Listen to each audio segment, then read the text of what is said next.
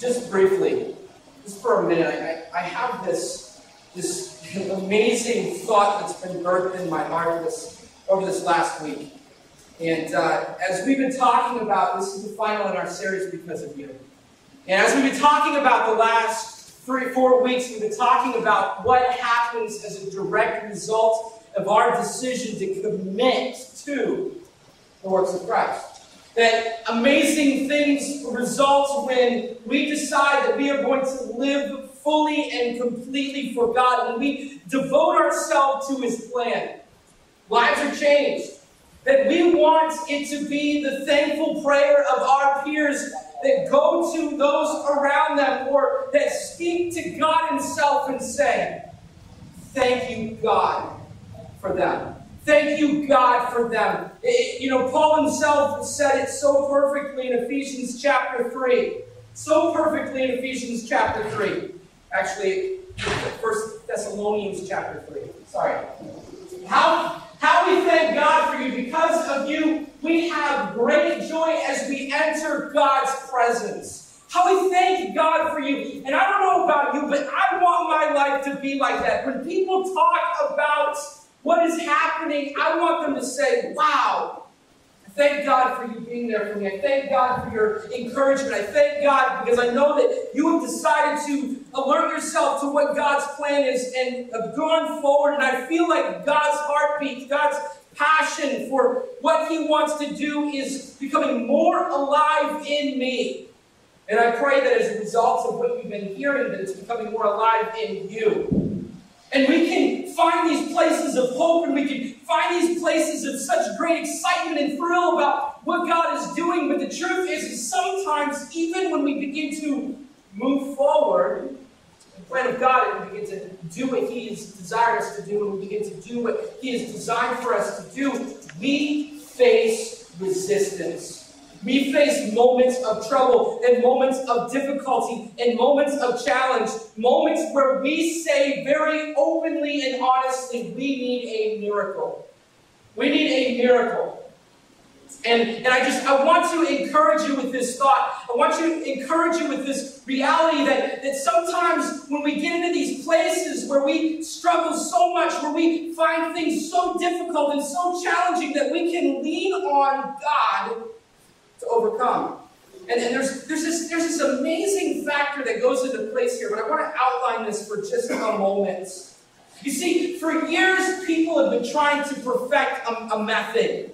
Like someone will come to them with a need, or someone will come to them with a struggle, someone will come to them with what's going on in their life, and we can say, what can we do to affect a world full of such great and complex problems? What can we do?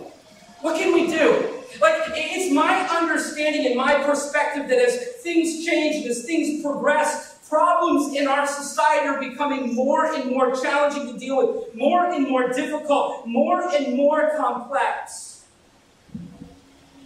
And some of us have packaged statements or cliche statements, or, if God brought you to it, or bring you through it. I mean, I've said that before, or, God won't allow anything to happen to you that you can't handle, and all these different things that we hope bring encouragement, and we hope bring help to those who are struggling. But the intricacy of these problems that we're facing are growing more and more complicated and more challenging to experience. And many of us walk around thinking that we need a miracle, desiring for something big, something great to happen. And we feel this tension as a church. Because there are people that call this place. There are people that come to this place. There are people that engage us and say, you're the context, you're the place, you're the bridge between God and I need you to make this happen somehow, some way. And some of the things that come our way can make even the most full of faith, even the most devoted believer, even the most strong Christian, can cause them to ponder and wonder, how can I do anything about this? What can I do to change this? How can I fix this? How can I deal with this? And somehow, we find ourselves inviting them to church. Like, come to church. I don't know where. I don't know how. I don't know what's going to happen. I don't know at what setting it's going to take place. But if I can get you here and I can get you among these people that love so greatly, and if I can get you around a place where you can feel God, where you can hear truth, just maybe. And there's something that happens, because it's happened in our church. And it's like this challenging for me to explain, but there's a need and then a miracle. There's a need and a miracle. And there's this place in between.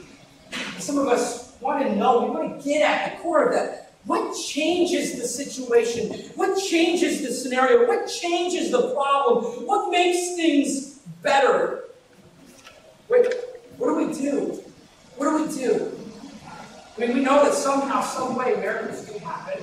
We know that somehow, some way, those divine experiences do happen. We know somehow, some way, our situations that we're facing, as complex as they are, our family trouble, as difficult and challenging as they are, our issues.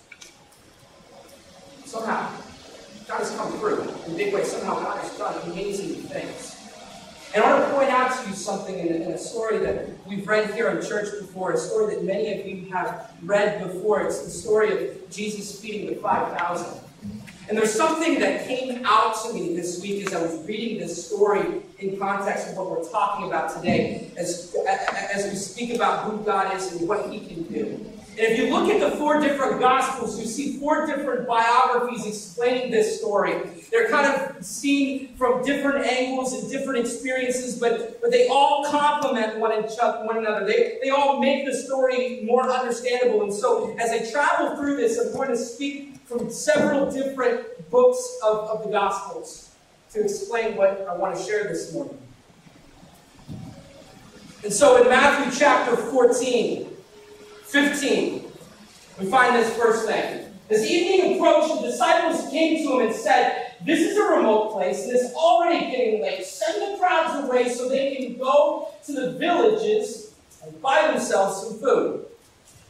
Seems legit. I mean, seems like a good answer, you know? I mean, I want you to get yourself in this place right now. Jesus had been doing much ministry. He had just found out that John the Baptist had been killed. He just found out about that. He gets in a boat and he decides that he's going to sail over to the other side. He needs some time away, maybe some time to get away from the crowds and everything that's going on. And by the time he enters the other side, there are people already waiting there for him to do miracles. And so he starts doing miracles. He starts reaching people. He starts touching people's lives. And then all of a sudden there is this massive crowd. I say 5, or it says, I'm trying to get this right. It says 5,000 people were there, but we know that that's just speaking of the men. It's just, there are probably many more there.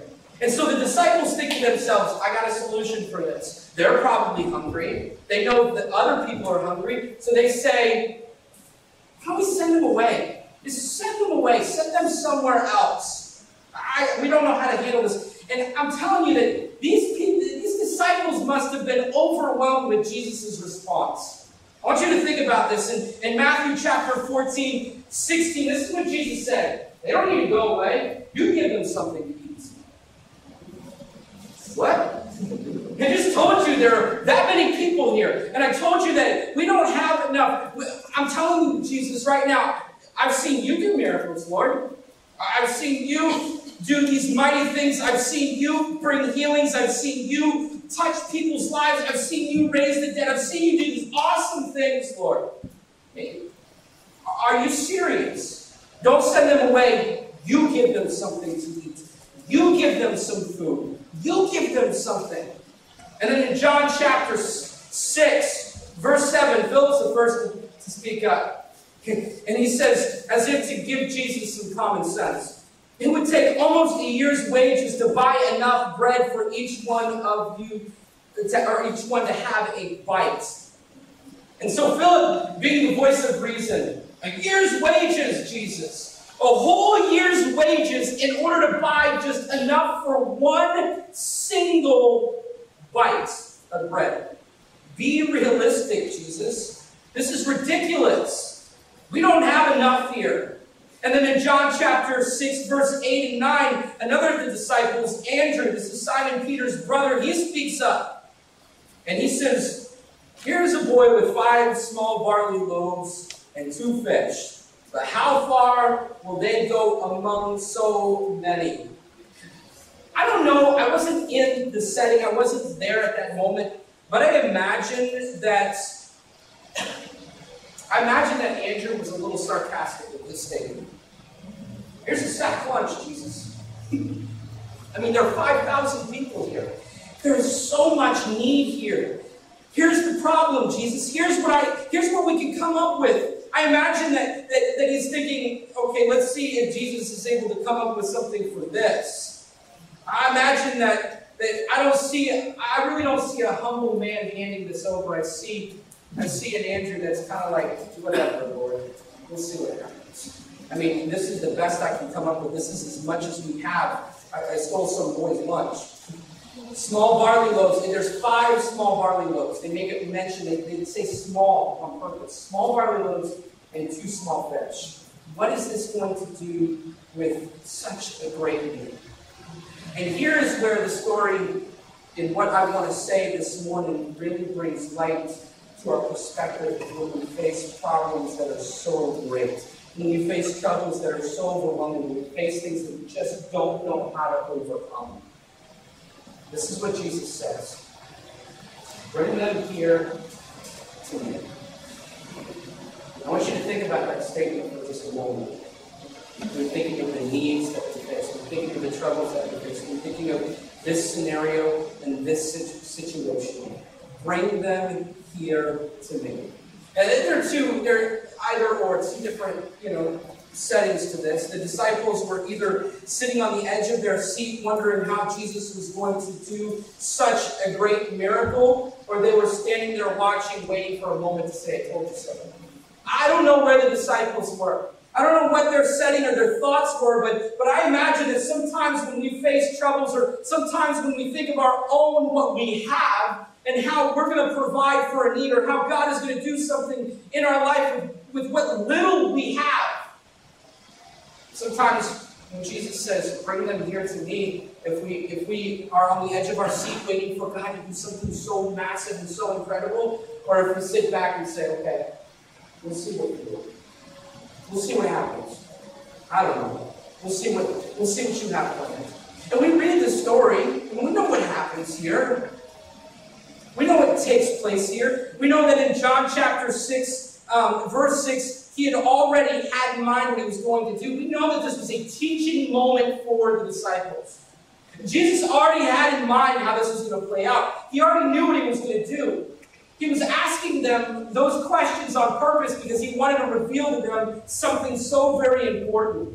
And then in Matthew chapter 14, 19 through 21, it goes on to say, and he directed the people to sit down in the grass, taking the 5 loaves and the 2 fish, and looking up to heaven, he gave thanks and broke the loaves, and he gave them to the disciples, and the disciples gave them to the people. They all ate and were satisfied, and the disciples picked up the 12 baskets of broken pieces that were left over. And the number of those who ate was about 5,000 men, besides women and children. And each one of the Gospels said that there were 12 baskets left over. God provided and then some. God provided and then some. God provided so much. And they counted 5,000, but that's not including the women and children. And women in that day didn't have birth control, so they probably had lots of kids around. Some scholars tend to believe that there could have been as many as 30,000 people in this setting. Think about this. Think about this. I imagine that people, the 30,000 or however many were sitting there, wondered if this was real, like as it was traveling back like telephone. As people were saying, oh, you never know what I just saw. I saw Jesus break bread and start to distribute the fish and bread, and there was this little boy sack lunch. I imagine in the back of the crowd, some people are like, yeah, okay, whatever. We'll see. I wonder even, and this has been, this is clear, this happens. I wonder if some people read this story as well as other stories that they found in the Bible and say, I wonder if the disciples elaborated a little bit on that. I wonder if they added some details to make it seem a little more exciting or a little more miraculous. And we find ourselves in these places where we're doubting where we really wonder if it's real, if we really wonder if it happened, if it really took place. And taking this into consideration, taking this truth, taking this reality into our hearts, there's something so powerful that we can understand here. And the thing that I want to say to you this morning, and this, if you don't hear anything else I say today, hear this. Take it to Jesus. That's when the miracle happened. That's when that moment of multiplication took place. That's when the obstacle that was before them was overcome. You see, the disciples are looking at an obstacle. Jesus is looking at an opportunity.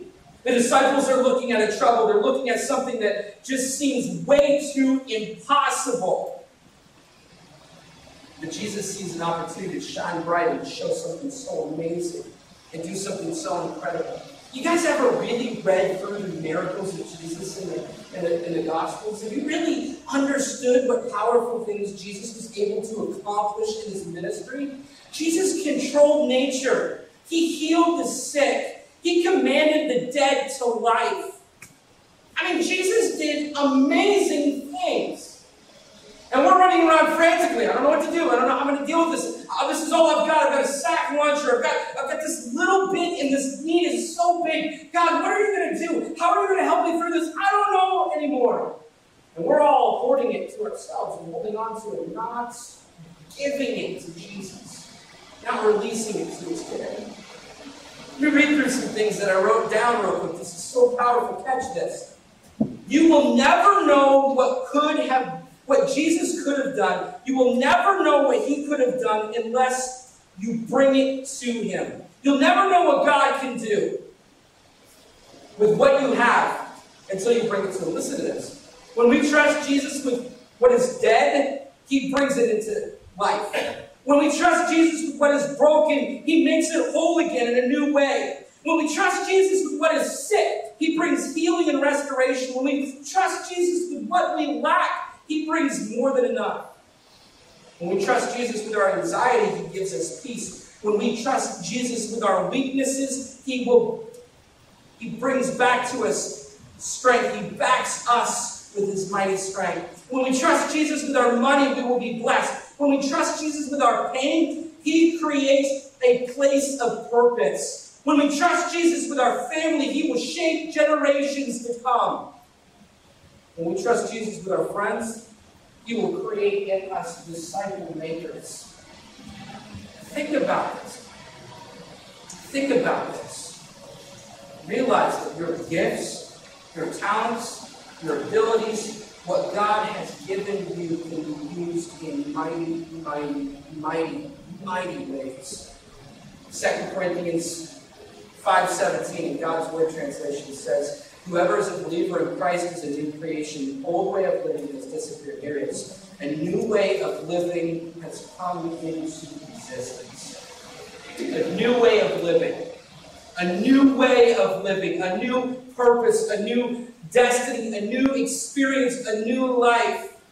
It doesn't matter how capable or incapable we think we are. He's capable of way more.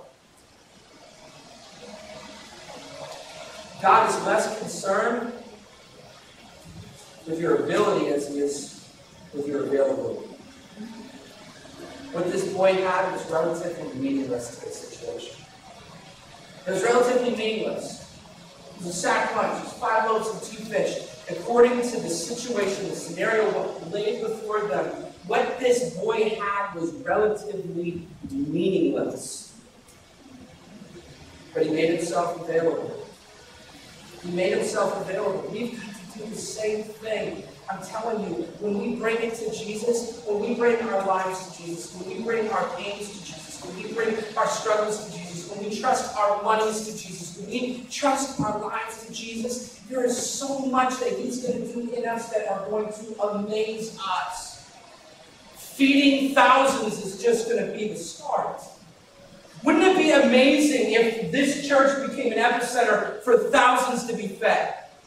Wouldn't that be amazing? Wouldn't it be amazing for this church to be a place where not only nourished in stomach, but nourished in soul. That people found the hope that they so desperately need in this place. Because of you. God can do this. In 2 Peter 1:3, it says, His divine power has given us everything we need for a godly life through the knowledge of Him who called us by His glory and goodness. His divine power has given us everything we need for godly life. Everything we need for godly life. And where are you in this? Where are you in this situation? Where are you in this scenario? Guys, the local church, right here, right here in this place, Lancaster Assembly of God, is God's answer to a broken world. What we do here, what we say here, what we accomplish here, what we endeavor to do, this local church, we've got to start doing it.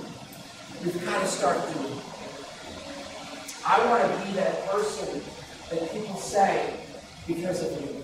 Not because I want to be pumped up, not because I want to be prideful, not because I want to say, look what I accomplished. I want to be in that place because I know that it's there that God is working most in my life. Do you want to be there? Do you want to accomplish that? Do you want to be in that place? When you bring what you have to Jesus, when you bring what you have to God, He does with it what only He can do. He does what only He can do. Listen to 1 John 4:12. This is beautiful. No one has ever seen God, but if we love one another, God lives in us, and His love is made complete in us. We love one another. It's a representation, it's an expression, it's an experience of God's love. It's a definition, it's a defining moment. We begin to show each other, we begin to show the world around us what that love is. And guys, when we decide to entrust our resources, when we say, I'm going to bring it to Jesus, it matters in 3 different ways. It matters to them, it matters to us, and it matters to you. It matters to the people that you come in contact with and you affect positively in great ways. When I say it matters to us, I mean the church. I mean the church. I mean that when you get involved, when you engage. And I know that God wants to do so much here, and God is already doing so much here. But I've said this week after week. I want you to connect with this thought. We need you. We need you to participate. We need you to help. We need you to get involved. We need you to be a part of what's going on here. I'm going to hand out a bulletin board, or maybe even set it to the back there. And I want to ask you, there's 4 areas that I'm thinking of, that I'm considering this morning. 4 areas that I've been pondering, that God has been trying to, or been speaking to me about. And I want to ask you to pray about these areas. And I want you to consider this. I want you to consider this. How can I take the next step of involvement? How can I take the next step of engaging this church? We need help with the nursery. Just be real. We need help with the nursery. We need help with our kids' church. My wife is, and this is not a bragging about my wife, but she's been doing the kids' church since we started. She's been down there for 2 years.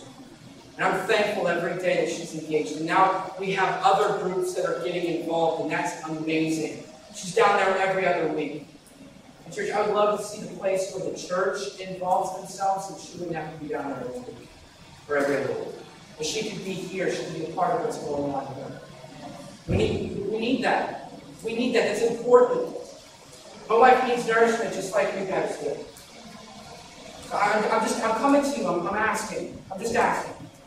If that's something that you think you can do, now we're going to have to, we'll look at your name and we'll have to look into some things and make sure. I mean, we're talking about working with children. You understand that.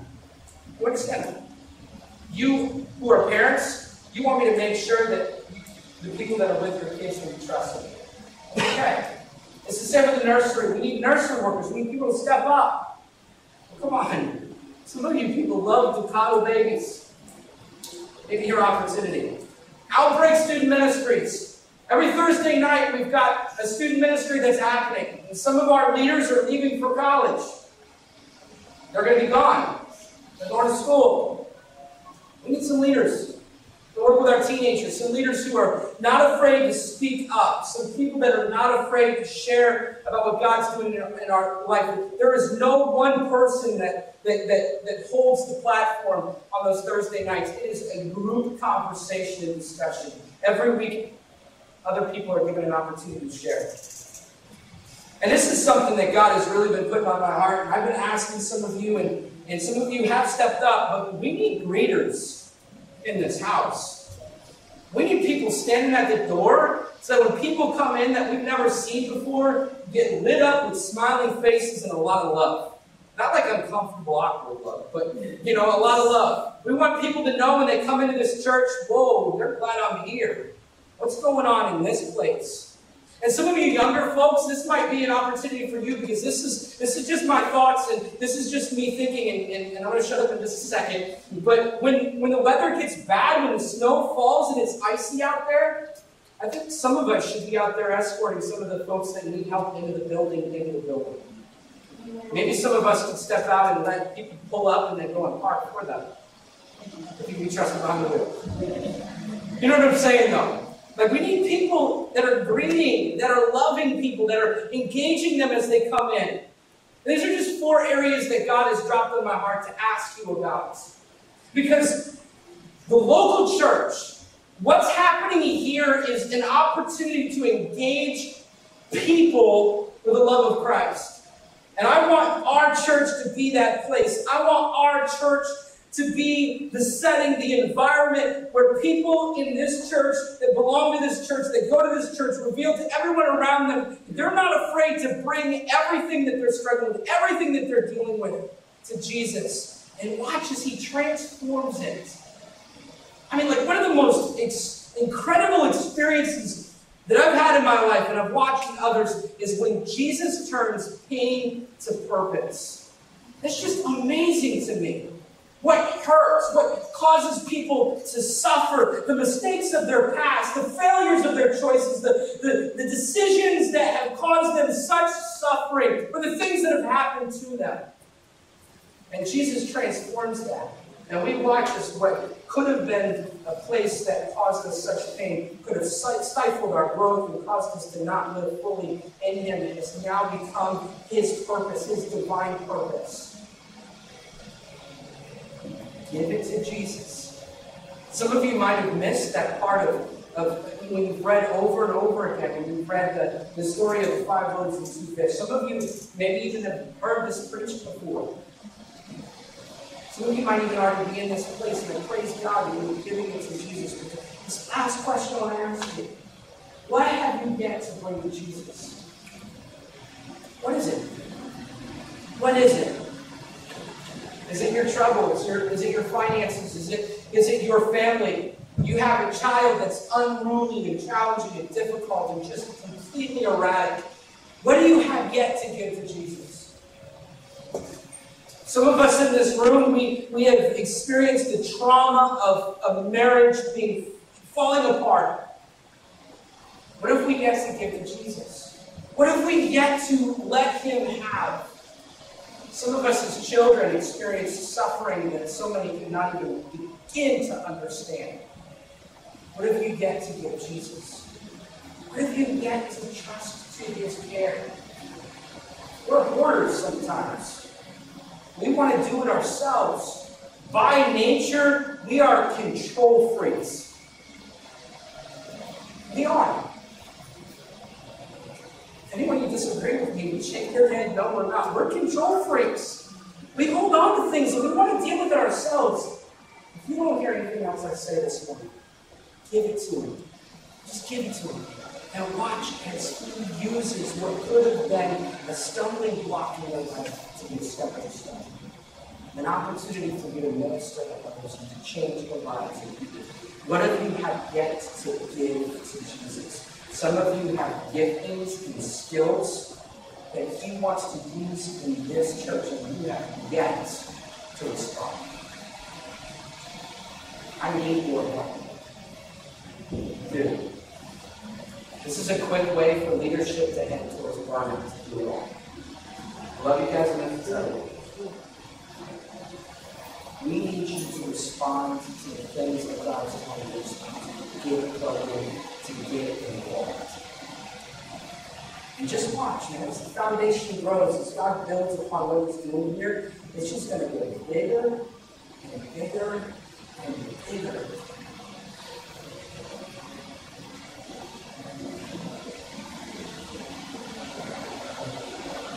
I'm grinning big because I just can't wait.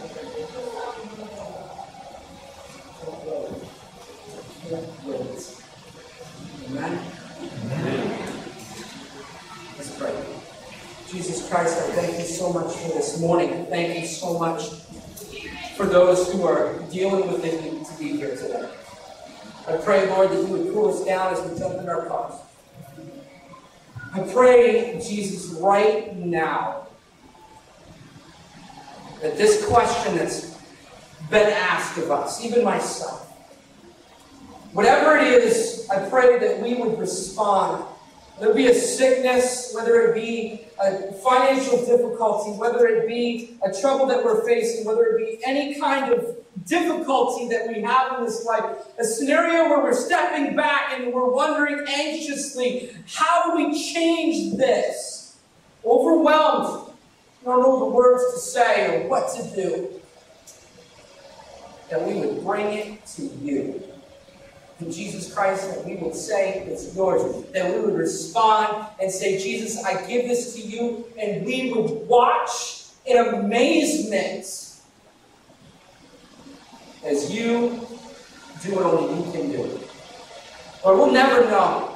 God, I'll never know. These people will never know what you could have done with what we have if we don't hand it over. So I pray, God, that we would trust you with everything and we would watch you unleash a blessing that we could have never have imagined.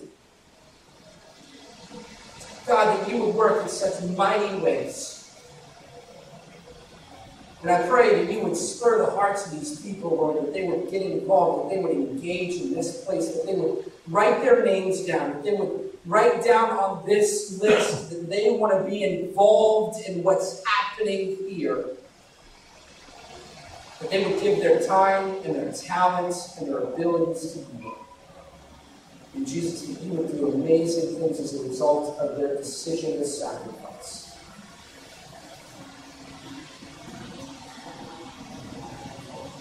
It's in your wonderful, amazing way we pray. God's people said, Amen. Amen.